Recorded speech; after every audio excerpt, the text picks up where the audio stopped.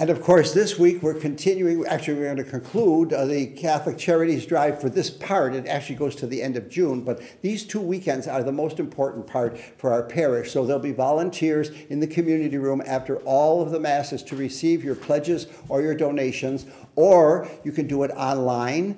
And I think that we'll put that address up on our screen for Catholic Charities of Western New York. And even if you're not part of our diocesan parish here, you could support this wonderful work of Catholic Charities that reaches out to 125,000 people in Western New York every year. So many of our sisters and brothers are in such serious need. So whatever you can do, it'll be put to good use. And then, of course, we have our Holy Week services coming up.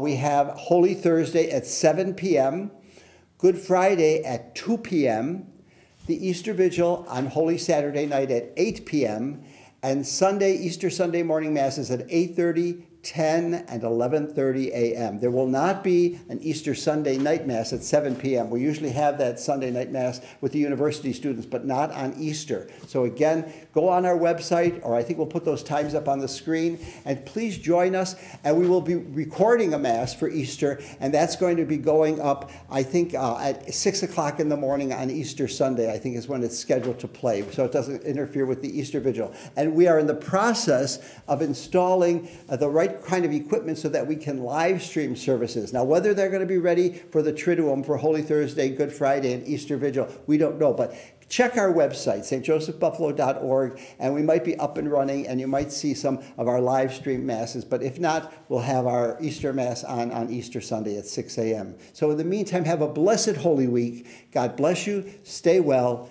and stay safe.